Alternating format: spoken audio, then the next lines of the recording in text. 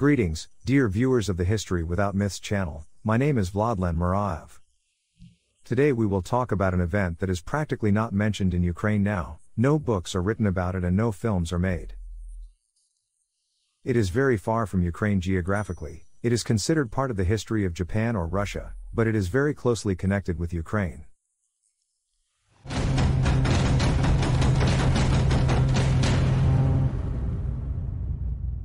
The 27th to 28th of May is exactly 115th anniversary from the Battle of Tsushima, the largest clash at sea since the Battle of Trafalgar 1805 year, to the Battle of Jutland 1916, which was the largest during the First World War.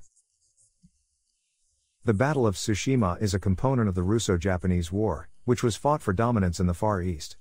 Both Russia and Japan had their own aggressive goals in this conflict. However, Russian imperialism received a very painful blow to its imperial ambitions. In the course of this war, the Russians were constantly defeated both on land and at sea. The fleet sent to the Far East became Russia's last hope to gain the initiative and turn the tide of the war in its favor. When talking about the Tsushima naval battle, of course, one cannot ignore the events that preceded this battle, namely the march of the Russian squadron to the Far East. This campaign continued, just imagine, 7 months. The fact is that in October, 1904 year from the Baltic Sea, the Russians sent the 2nd Pacific Squadron to the Far East. It was sent in such a very long way, across the Atlantic Ocean around Africa, through the Indian Ocean and further to the Far East. This squadron was commanded by Vice Admiral Zinovy Rozhestvensky, a sailor with experience of participation in the Russian-Turkish War of 1877 and 78 years. However, this admiral did not have any experience of commanding a large naval unit before during a military conflict. In fact, he did not believe in the success of this operation. And even during the sea campaign, he asked for his resignation several times. However, they did not re-sign him. It was announced that he would retire with honors after he led the fleet to the Far East. This path was 33,000 kilometers and was traveled in 7 months. In addition, the Russian command believed that the forces of the 2nd Pacific Squadron would not be enough, so in February 1905 were sent to help this squadron also the 3rd Pacific Squadron, also from the Baltic. But since it consisted of ships of smaller tonnage, it was sent by a shorter route, through Gibraltar, the Mediterranean Sea and the Suez Canal. Eventually the two squadrons merged. It should be noted that by the time the Russian fleet was able to arrive at the site of hostilities, the main Russian fortress in the Far East, Port Arthur, capitulated. The entire 1st Pacific Squadron died there and in fact there was no one to help. However, in St. Petersburg, they still decided that Rozhestvensky should break through to the Far East, to Vladivostok, in order to fight to the victorious end. Rozhestvensky decided to break through to the Far East by the shortest route, through the Korean Strait, namely through its eastern part, which is called the Tsushima Strait, near the island of Tsushima. There, the Japanese fleet, which was stationed near its bases, was waiting for them. It is worth noting that the Japanese fleet in terms of the strength of its main ships, battleships, was approximately equal to the Russian fleet of Rozhestvensky. However, the Japanese fleet had the advantage in virtually all other components, namely, the Japanese had significantly more cruisers and destroyers. Japanese sailors were more experienced and hardened in heavy battles. They could shoot much better. In general, the Japanese ships differed by a much higher percentage of hits than the Russian ones. The Japanese had an advantage in speed and maneuverability over the Russian squadron. They were also informed of the enemy's every move through their intelligence. The high morale of the Japanese sailors completely contradicted what was happening on the Russian squadron. The Russians were demoralized by constant defeats. In addition, they are very tired after a 7-month campaign. There was even such a factor as the better color of the ships. The Japanese ships were gray and actually merged with the color of the sea and sky, while the Russian squadron went into battle almost like a parade.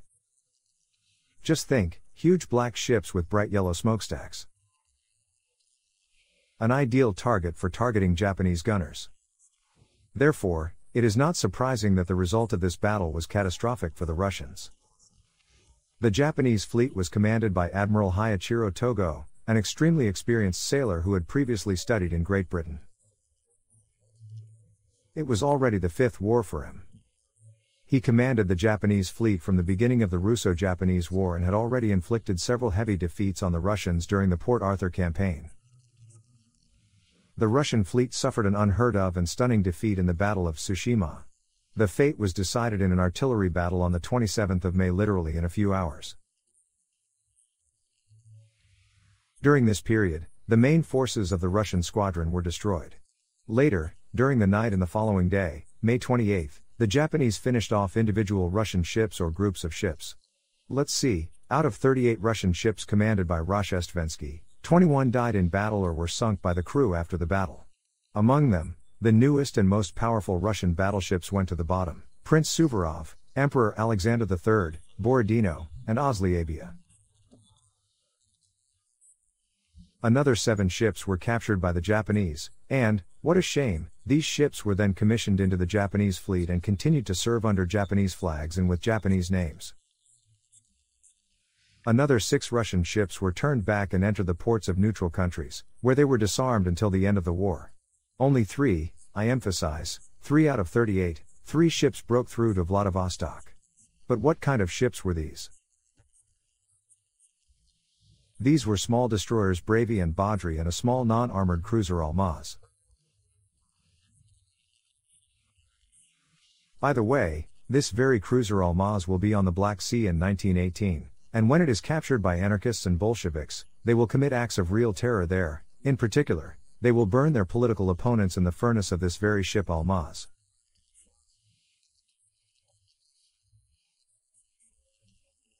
This is such a sad story. But, of course, it was simply impossible to fight further with a small cruiser and 2 destroyers. Before that, one more ship of the Russians returned to the Baltic in general. It was the transport Otter. It managed to escape from the battlefield. More than 5,000 Russian sailors died, and more than 7,000 were captured by the Japanese, among them, by the way, Admiral Zinovy Rozhdestvensky, who was very seriously wounded several times, in particular in the head. He was treated in a Japanese hospital, where he was visited by Admiral Hayachi Togo. After the end of the war, Rozhdestvensky returned home to St. Petersburg and resigned. He was sent to court, but the court acquitted Rozhdestvensky, despite the loss of the fleet. He was justified because he was seriously wounded and could not actually control the battle. Rozhdestvensky did not live long. On New Year's Eve of the year 1909 at home, he celebrated with close relatives and friends, but went to the next room, heart attack, and he dies instantly. He was buried there in St. Petersburg, but even the grave has not survived to this day. Against the background of such a devastation, the losses of the Japanese were simply laughable: only 117 dead Japanese, which, imagine, is 43 times less than the dead Russians. The Japanese fleet lost only 3 small destroyers, and one of them sank not because it was fired upon by the Russians, but because it collided with its own ship. No one expected such a result. Even the Japanese themselves did not expect such a stunning success. Admiral Hayachiro Togo wrote in his report to Emperor Meiji after the battle in accordance with all the requirements of Japanese court etiquette. In this battle, the enemy forces were not particularly different from ours, and the enemy officers and teams selflessly fought for their homeland. The fact that, despite these circumstances, our combined fleet won a victory and had such a wonderful success, we owe entirely to the high virtues of His Majesty the Emperor, and not to human efforts. I must be especially grateful to the invisible patronage of the souls of the imperial ancestors for the fact that the losses of our fleet among personnel turned out to be so small. Tsushima was the biggest defeat at sea in the history of Russia. It led to the collapse of the far eastern expansion of the Russian Empire and the quick natural end of the Russo-Japanese War. Russia had to abandon the oceanic strategy and return to the continental one. The defeat in the Far East led to the deployment of revolutionary processes in the Russian Empire, including in Ukraine. Exactly 1 month after the Battle of Tsushima, a mutiny broke out on the battleship Potemkin on the Black Sea.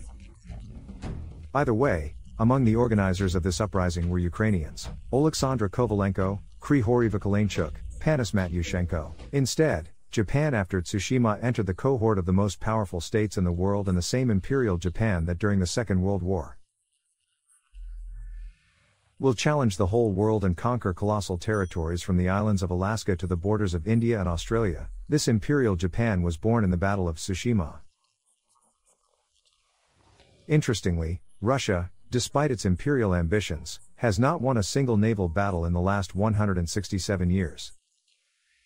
The last naval battle won by the Russians was the Battle of Sinope on the Black Sea, when Russia managed to defeat the Turks. This happened back in the era of wooden sailing ships. You ask, what's the point of Ukraine? While preparing this broadcast, I conducted a study that allowed us to find out that approximately every fifth participant in the battle on the Russian side was Ukrainian, that is, by the way, from 3,000 to 4,000 sailors.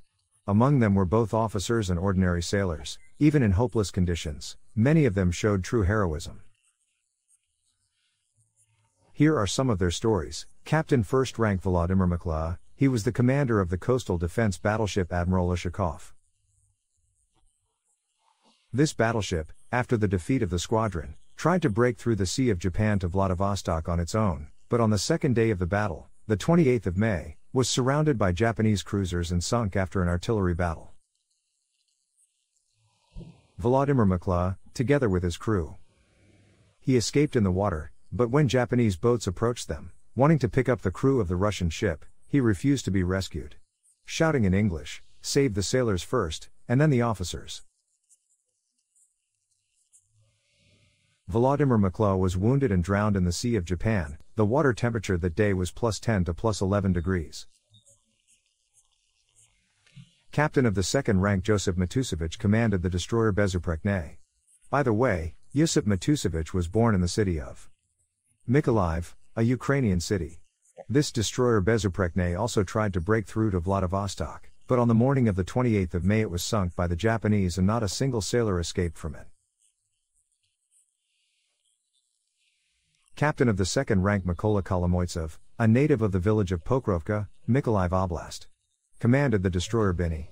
He picked up more than 200 sailors from the destroyed battleship Ozlyabia. However, the destroyer Bini itself was also heavily damaged, and Kolomoitsev ordered it to be sunk, and the crew transferred to another ship. The destroyer was sunk so that the Japanese would not get it. At least 2 Ukrainians left detailed memories of their participation in the Battle of Tsushima. The senior doctor of the cruiser Aurora. This cruiser participated in the Battle of Tsushima.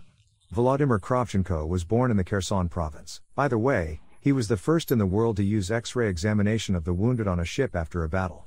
He wrote a memoir called Across the Three Oceans. Volodymyr Kostenko, a shipbuilding engineer from Veliki Budysh, Poltava region, was on board the battleship Oral. And he was in Japanese captivity. Then he wrote a memoir called On an Eagle in Tsushima. It is also interesting to note that 2 future commanders of the Black Sea Fleet of the era of the Ukrainian Revolution of 1917 participated in this battle. These are Mihailo Sablin and Vyacheslav Klochkovsky. And second rank Captain Peter Payton Fanton de Varayon took part in the Battle of Tsushima. He was a cousin of the outstanding scientist Eugene Payton. The same Eugene Payton, who designed the bridge over the Dnipro in Kyiv, as well as the pedestrian park Bridge of Love. By the way, Payton Fanton de Varayon, respectively, is a great-uncle of the current president of the National Academy of Sciences of Ukraine, Boris Payton. In the Battle of Tsushima, he was a senior officer of the cruiser Izumrud, and in 1918 he already became a rear admiral of the fleet of the Ukrainian state. The story of a simple fireman should also not be overlooked. From the battleship Navarin, Porfiry Dirks is a villager from the village of Mikhailovka in Podila, now Bershad district of Vinnytsia. Only 3 people survived from the crew of this battleship, which was destroyed by Japanese destroyers on the night of May 28. 3 out of almost 700 sailors. And one of them is our compatriot, Porfiry Dirks. He spent more than 14 hours in the cold sea floating on the lid of a wooden box. In a semi-conscious state, he was picked up by a random British ship. In this way, Porfiry Dirks was saved. He returned to his native village, got married and worked as a veterinarian. He had 10 children, 9 of whom died in childhood, and the only living son died on the fronts of World War II. That's the human destiny. By the way, no matter how far Tsushima may seem from us, there are at least 2 memorial places in Ukraine that are related to this battle. However, very few people know about them. The first place is the village of Krupodarency of the Pogrebishchen district of the Vinnytsia region. There is a monument there, in the former estate of the Ignatius Counts. Counts Ignatiev lost a son and a nephew in the battle. Therefore, a monument was erected there in honor and memory of this victim. And the second place is the city of Lubatin in the Kharkiv region, where in the former estate of the Svyatopolk-Mirsky princes there is a symbolic grave of Lieutenant Volodymyr Dan, who died on board the battleship Emperor Alexander III. Not a single sailor escaped from the ship. 115 years have passed. But 2 ships that participated in the Tsushima naval battle have survived to this day. It is symbolic that one of them is Japanese, and the other is Russian. If you want to see a Japanese ship, you need to go to the Japanese city of Yokosuka. The Japanese flagship battleship Mikasa, on which Admiral Togo was in this battle, is preserved there. A monument to Admiral Hayachiro Togo is also now installed next to the ship. Well, on the Russian side, the famous cruiser Aurora has been preserved, which stands in St. Petersburg, but it is not mainly known for the Battle of Tsushima. As we all know, subsequent events made him, of course, a legend of the Bolshevik coup. And recently, in the year 2018, the news spread around the world that South Korean searchers found the sunken Russian cruiser Dmitro Donsky near the island of Ulindo in the Sea of Japan. It is located at a depth of 434 meters and, according to unverified rumors, there could be 200 tons of gold on board.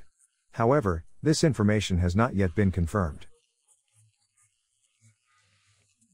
Well, in conclusion, we have to say about the Battle of Tsushima in fiction and cinema. In fact, there are not many works on this topic, but we must mention Oleksiy Novikov-Pryboy's novel Tsushima, which, of course, presents a Russian view of this battle, because Novikov-Pryboy himself took part in the Battle of Tsushima and then wrote a novel on this topic. And you can learn about the Japanese look from the feature film Battle in the Sea of Japan. The film was shot in the 1969th year and the Russians are played there by American, British or Turkish actors. Therefore, strictly speaking, they were able to play the Russians in approximately the same way as Arnold Schwarzenegger in the action film Red Heat. I have the honor to add. Data appeared that 3 Japanese transport ships entered the port, Jensen, and disembarked there. What? What is your evidence?